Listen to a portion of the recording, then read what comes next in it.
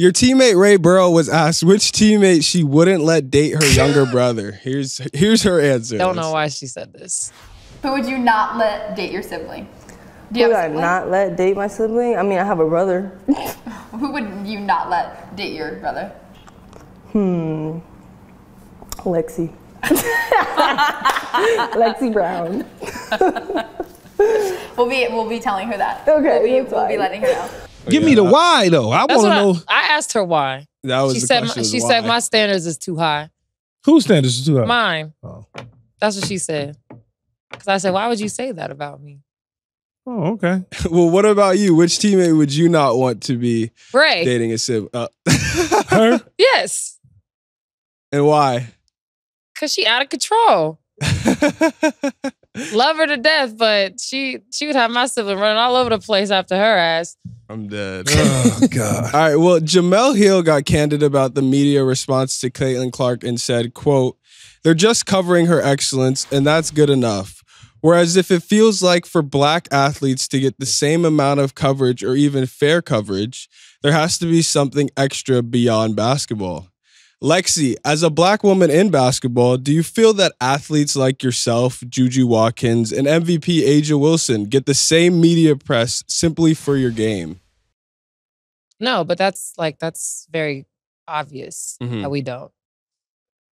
And I mean, and I don't like to get involved in like this black-white conversations because I do know all these players and like, especially the white players that kind of just get thrusted into these conversations. It's okay, sister. I know. I'm just kind of like, I have my black sisters, obviously, but these other players are still my sisters in the W, and I know them and care about them. So, these conversations I know are hard for both sides. But I mean, she's right. When you're a black athlete, I mean, just athlete in general, you have to like kind of be like a little more.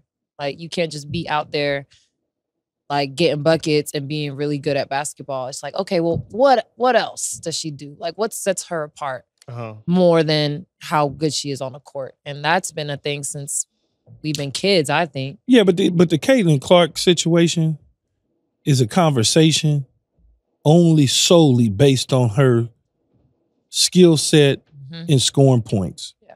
I mean, I've seen criticism of her antics. She's breaking records, and so they are hyping it up. Yeah. They boosting it. They putting yeast on it. Well, and I have a perspective from I was in college when Kelsey Plum was breaking her record. Yeah. Nothing like this. Yeah. Not even close. That's a white player. Yeah. So it's just like the sensationalism of media right now.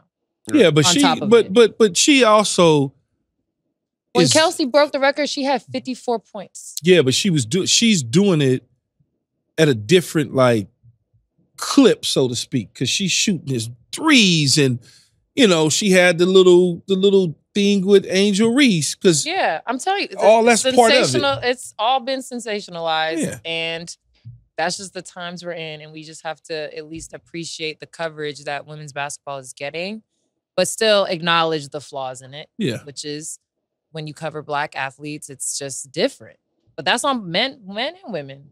Like it's very obvious, and I don't think that it needs to be this beat down debate. Like you're right, I'm wrong. Like let's just acknowledge a thing, and how can we make it better? Yeah. We hope you enjoyed this video. And if you want more from us, hit that subscribe button for all videos, full episodes, and exclusive content from the show. And don't forget to find All Facts, No Breaks on Apple, Spotify, or wherever you get your podcasts.